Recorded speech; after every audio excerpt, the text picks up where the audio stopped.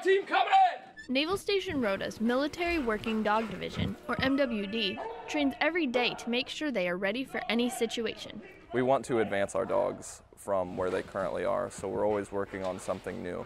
For new handlers, it helps them learn the process of advancing and just the different ways of training the dogs. There are a bunch of different ways that we train. We train with roadways for deployment style problems, as well as buildings and things of that nature. We train on vehicles a lot as well.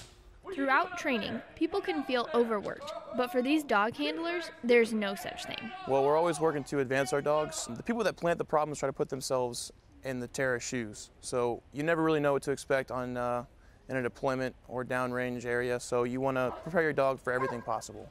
That's exactly what they're doing, every day. From patrol training to detection and obedience, MWD continues to train. Seaman Michaela Garrison, Rota, Spain.